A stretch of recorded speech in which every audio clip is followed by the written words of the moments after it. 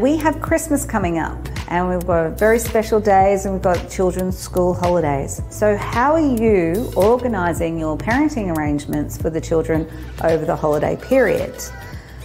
Here's a few tips that I find are very helpful for people when they're going into a recent separation and trying to work through that whole school holiday period issue. Number one, when you're going into a negotiation about your children, remember, this is about your children. It is not about your fight or your separation from your partner.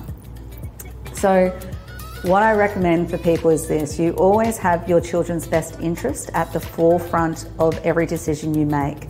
As a standard rule of thumb, for my clients, I always say, if what you're just doing is in the best interest of the child, then you do it.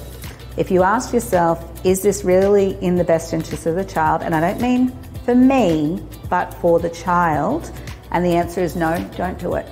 If the answer is maybe, don't do it.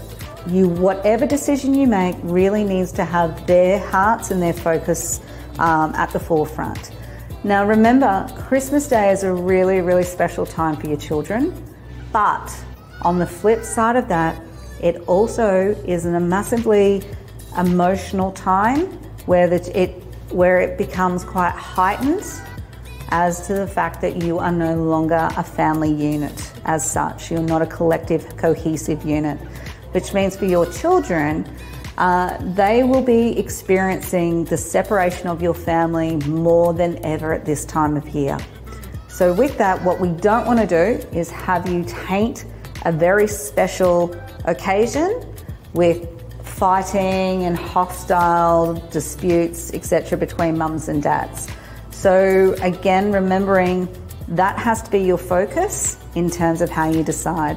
Some really good tips for going through and dividing up your days, etc., is for holiday, as a standard common trait, is people do half of the holiday each. So one will get the first half, one might get the second half, and it swaps each year.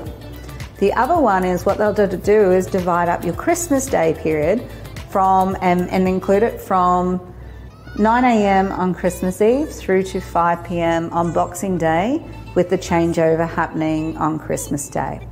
There's nothing that says you have to do it all those ways. There's just options available for you.